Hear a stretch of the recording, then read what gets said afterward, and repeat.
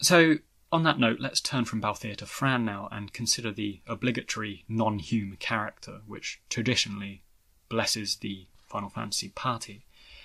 Much like Red 13 from 7, Quina from 9, or Kimari from 10, Fran follows the recurring trope of representing a marginalised or underrepresented and often oppressed race within a given Final Fantasy world. The secretive woodland Viera are one of the multitude of creatures found in Final Fantasy XII, and their enigmatic, intelligent nature, delicate build, and predilection towards bows and arrows see them correlative and, in my opinion, strongly inspired by the elves found in Western folklore, and particularly the sort that are characterised by J.R.R. Tolkien in The Hobbit and his Lord of the Rings series.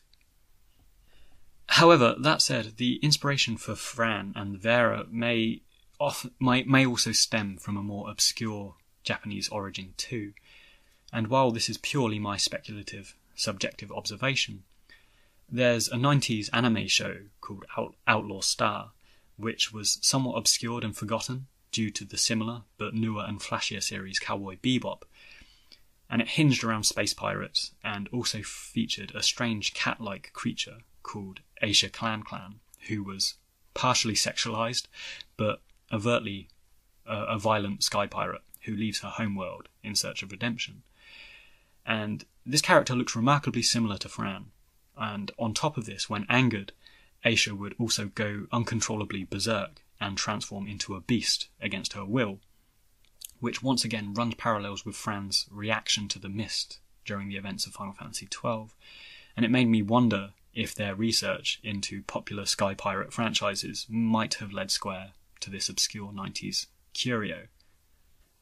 Anyway, turning to the events of Final Fantasy XII, Fran proves quite an unobtrusive and reserved sort of character. She speaks when she feels it's necessary and works with the same pragmatism that Balthier has, and it makes them work quite well as a duo, I think. I touched on this whole ambiguous relationship episode with Balthier, but personally I like the ambiguity of it, and I like that Balthier and Fran prioritise a certain professionalism over it, if indeed it is the case, and a certain amount of wit and banter about it too. Again, it's simply a good example of good writing, and overt romance is simply not a component of the Evil East games, so I'm quite glad it wasn't indulged too much by the developers. Furthermore, owing to the ambiguity of it, people are still very much talking about it to this day, much like the Rinoa Ultimecia question. So for me, that's just compelling narrative, that it can last and be discussed for so many years. Now, I've discussed freedom with regards to Final Fantasy XII, and mostly so in a political and philosophical sense.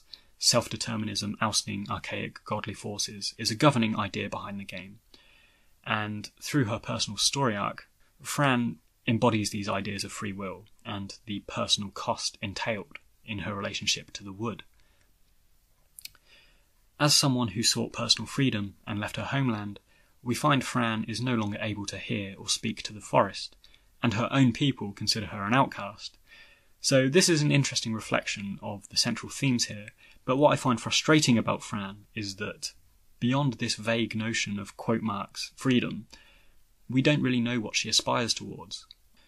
On the one hand, living day to day as an opportunistic pirate is the epitome of freedom, but conversely, at the village, Fran warns her sister against following in her footsteps, stating how lonely it is. So it begs the question, why did Fran leave in the first place? And now that she has left, what does she want?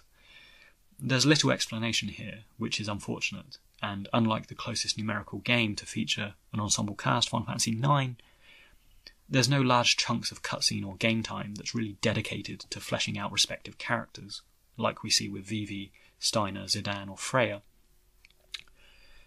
So, although I like Fran, she is a distinctly unknowable component, and I suppose this lends greatly to her mystique and appeal throughout Final Fantasy XII, but depending on how you look at it, could ultimately prove a disappointment when we don't get so much story out of her.